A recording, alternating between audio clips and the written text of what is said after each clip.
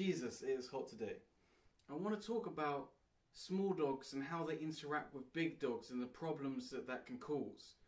Unfortunately, in the dog world, often is split between small dog people and big dog people.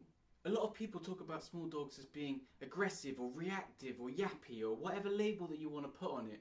However, they don't really think about why that might be the case. Small dogs are so small in a world that's so big. A Labrador might be 35 kilos. A small dog might only be 5 kilos. So that Labrador is 6 or 7 times the size of that little dog. Now you can imagine how intimidating that is. If someone that was 6 or 7 times the size of you was running towards you as fast as they could, you might feel like you have to resort to aggression or some of these tactics just to make sure that you don't get hurt. Now, how do we get around this? Well, as little dog owners, what we have to do is make sure that we have a good relationship with our little dogs. So they understand that they can trust us to protect them from these things that might intimidate them.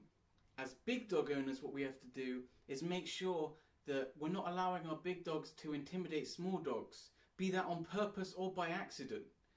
Sometimes dogs that are over-enthusiastic, just too energetic towards little dogs, can be quite impolite and can accidentally scare those little dogs. We need to make sure that our big dogs are playing and interacting with small dogs in a way that's appropriate.